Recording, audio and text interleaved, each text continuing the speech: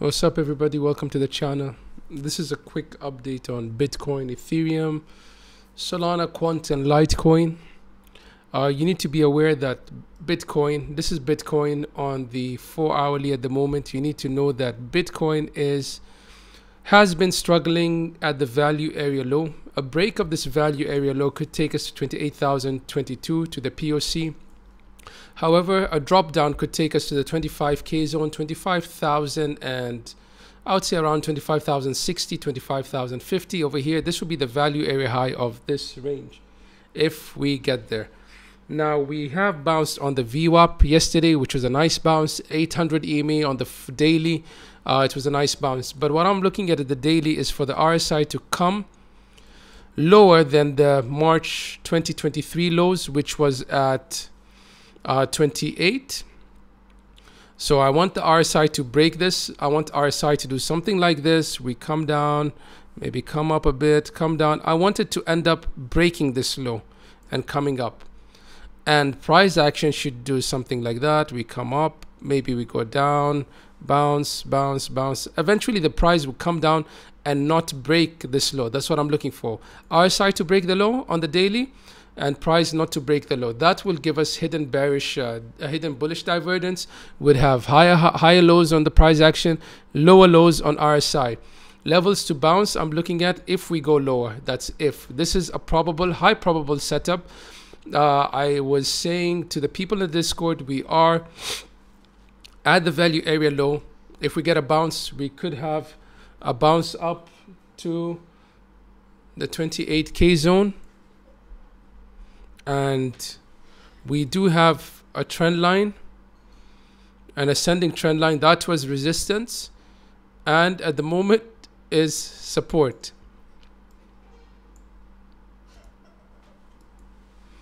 Now over here, if we look at the EMAs we have on the hourly, we are below the 50 EMA. We're trying to get above it.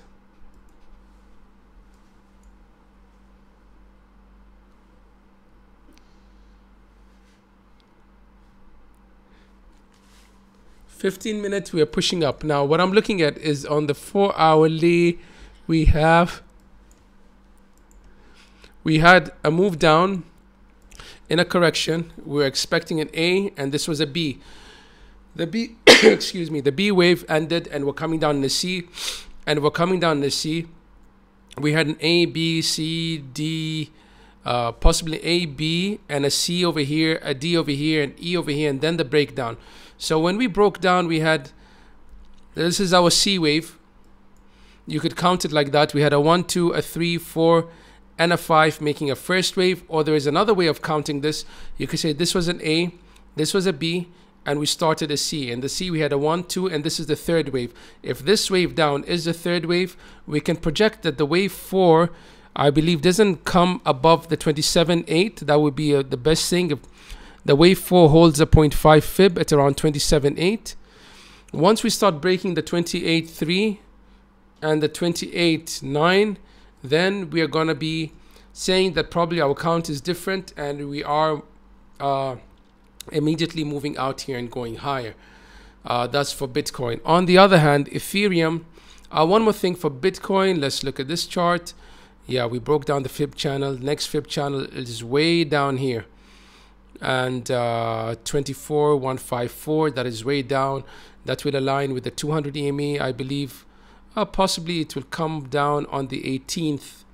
That the 200 EMA over here on the 18th, in about 2 days, will be hitting this fib channel. So if this comes down in 2 days, we'll have a confluence of support around the 24.7, 24.5. I mean 25k possibly if it goes higher. It's a weekend. Usually in weekend we do have some chop action, and that chop action doesn't have to be straight sideways. It could be moving up slowly and chopping upwards in a corrective wave up. Now if you go quick on the Ethereum chart, I've been looking at this. We are also getting rejected at the value area low. It's funny how all of them are doing the same thing at the value area low. But if Ethereum can claim this, and Ethereum is trying to hold a trend line over here. You could see it was support, resistance over here, and some kind of support over here. Let me adjust it. We could put it over here. Yeah, so resistance here, and we are essentially below support. If we can break up the value area low, which is at 1805, we could easily go to this is 1808. Yeah, 1808. We could go up to the 1839, or even the POC at around 1866. Ethereum, same thing about the RSI. Daily, we're not oversold, but as Bitcoin got oversold on the daily, I mean on the 4 hourly, then we bounced. Same thing with Ethereum, we got oversold on the hourly, but I'm look on the 4 hourly. Solana, same thing. If we can't get above 20.9, which at the moment we are slightly above it, which is a good thing, we could be going up to the POC at 24,322. We haven't been there since 19th April, but if we can hold this, we could go up. If we cannot hold it, then we come down to my target, 18,343. Simple as that. Nothing complicated. It's just level to level. That's what the charts show me. Unfortunately, that's what I see. If it's different, then I'll tell you it's different, but that's what I see for the moment. We're gonna have some volatility coming in the next few hours, and then again tomorrow we're gonna have the weekly candle close. During the same time, you'll have the volatility. During the weekly candle close, obviously the new daily candle open tomorrow will be a volatile time. I believe we could range here, possibly push up till tomorrow, spike up, only Monday and Tuesday to come down. But how high? I'm not sure. But for Bitcoin, as I said, 27.8 should be a target you should watch. Solana, if this is an A, B, and we're coming down the C, and the C has a 1, 2, and we're in our third of our C wave, it could be very dumpy, and we shouldn't break the $24 zone. If we break that, then it makes another story, even if we start getting into the 23.3. Quant, as I showed you before, I've had this level for a long time. Look at the low price of this candle. Look at the low of this candle, 101.51, a level I've marked out for so long. Hit it exactly to the cent. You can't say that algorithms are not playing the charts. Litecoin, if you can't claim 85, you're going to see 73. If you claim 85, then you could see 95. Simple as that. But Litecoin is looks like a nasty double top. I mean, you had a head and shoulders here, drop down, and you're forming a double top, and you're topping out probably in an EMA. Nothing like that at the moment, but you are below your 55 EMA on the weekly, so that's not good. On the daily, same thing. You got your short sell signal on Litecoin on the 5th of May. If you took it, you'd be a nice profit.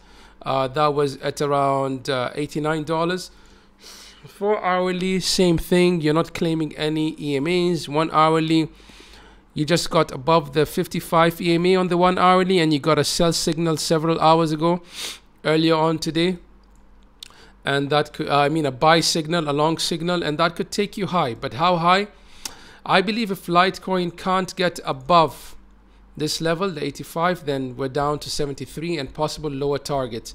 But looking at it in a structural way, we are somewhat at support.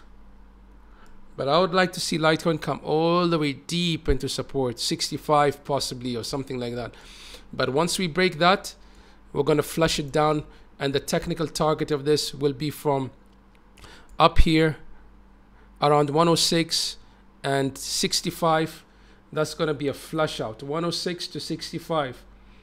That's 35 plus 6. That's about $41 from here.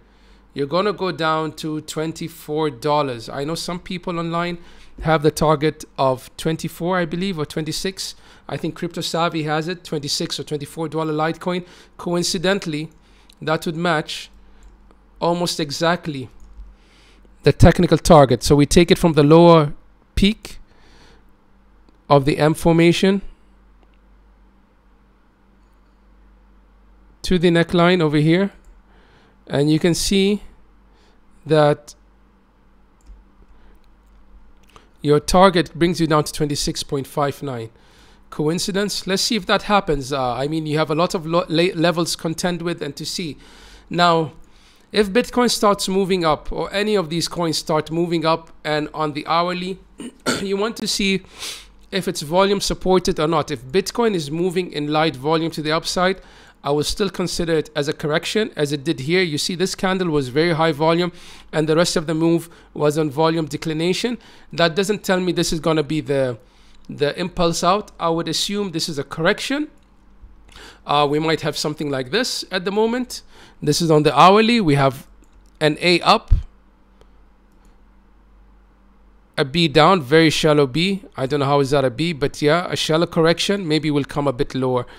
We could bring it down all the way to the 0.5. Say we drop to the 0.5, 26,364, or even the 0.618, 26. I'll put it between the 0.5, 0.618. Then you could have a C wave that could take you all the way to 27.6 or 28.4. I don't think so. We should go above 28.4. So I would say 27.6 to 27.8.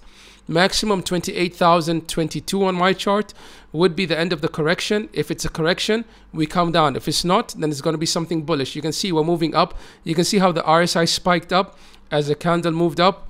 Very nice. The RSI is moving pretty quick to get us to overbought territory. And if the RSI does this, now you're looking for this, look at that. On the hourly, this is your RSI peak, you're breaking it. If you close above this, if you close your RSI above this peak over here, which was on the 10th of May, yeah. But price doesn't close above 28,022. Price just does this, comes here and say gets rejected. On the other hand, RSI comes all the way here and does this. Then you know you have bearish, hidden bearish div, continuation of the downtrend. That's what I'm saying. You need to look at RSI sometimes. All right, that's my update on the market, Bitcoin, Solana, Ethereum, Quant, Litecoin. If you liked it, smash the likes, join the free Discord, subscribe to the channel. And if you really like to support the channel, link is in the channel description and in the video description. More trades. I'm out.